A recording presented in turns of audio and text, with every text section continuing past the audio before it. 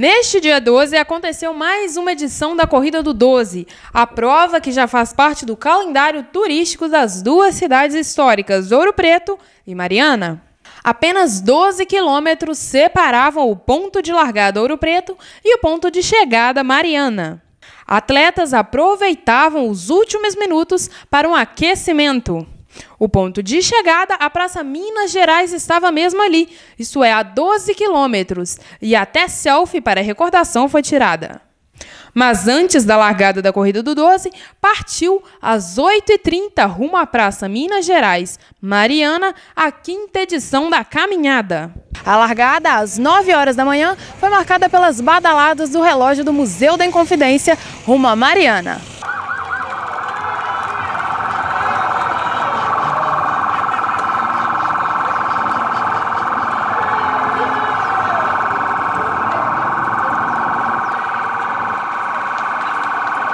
Após 36 minutos e 49 segundos de prova, Egnaldo Elias, da cidade de Amparo do Serra, cruzou a linha de chegada. O segundo lugar ficou para o marianense Totone, com 37 minutos e 25 segundos de prova. Na categoria feminino, Érica Vieira, de Conselheiro Lafayette, foi a campeã com 44 minutos e 32 segundos. O campeão geral falou sobre a vitória. Hoje, graças a Deus, vim para mais uma participação e graças a Deus fui campeão da prova. E no decorrer da semana a gente faz um treino tranquilo, igual esses dias agora, de recuperação, que eu competi no sábado à noite. E vim para a prova para ser campeão e graças a Deus eu fui campeão da prova hoje. E sobre o percurso, foi difícil? Não, o percurso não é difícil, desce muito, né? Exige muito do atleta a parte da coxa, panturrilha. Tem que estar com uma musculatura firme para a gente conseguir manter um ritmo ali constante na prova para não sofrer bastante depois no finalzinho, que sobe um pouquinho, né? E qual a importância dessa vitória hoje aqui na prova do 12? Olha, a vitória hoje é bastante importante, que eu vim também, né, buscando um índice aí para a elite da São Silvestre e Pampulha, né, final do ano agora, e graças a Deus obtive o tempo, né, com 36,48, se eu não me engano. E agora vamos para priorizar os treinos aí para a volta e São Silvestre. A campeã na categoria feminino conquistou a prova do 12 pela 3ª vez e descreveu o percurso. Esse percurso aqui já é muito difícil, né?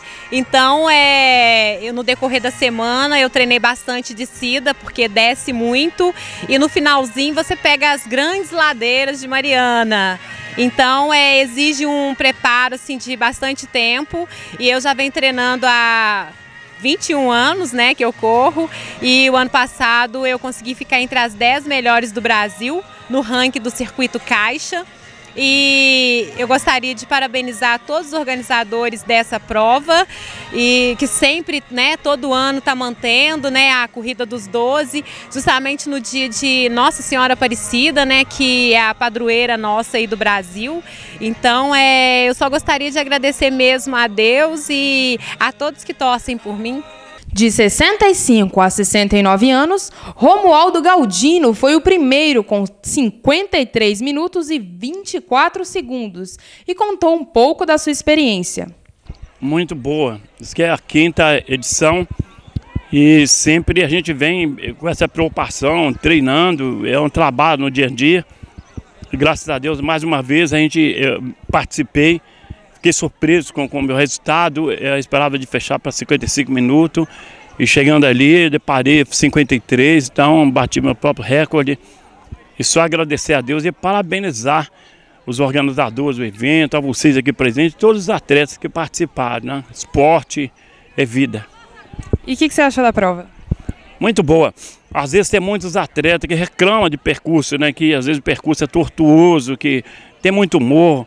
Mas para mim, com toda humildade, participando de eventos pelo Brasil, pelo mundo, hoje me tornei também um atleta corredor nas trilhas, pelas montanhas. Há 2 domingos atrás, estava correndo na região de Itabirito, uma trilha, montanha, foi 23 quilômetros. Fui o campeão da faixa etária, corri aqui em Ouro Preto e também estive bem.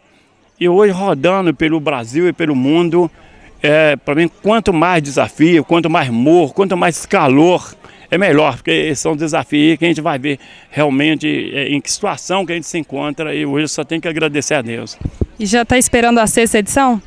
Sim, esperando. E eu espero que essa foi 53. E na próxima, se Deus quiser, ainda quero bater esse recorde novamente.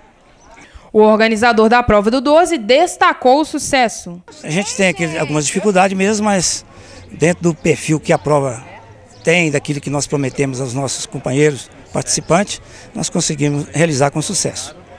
E ano que vem vai ter a 6ª edição? Esperamos que sim.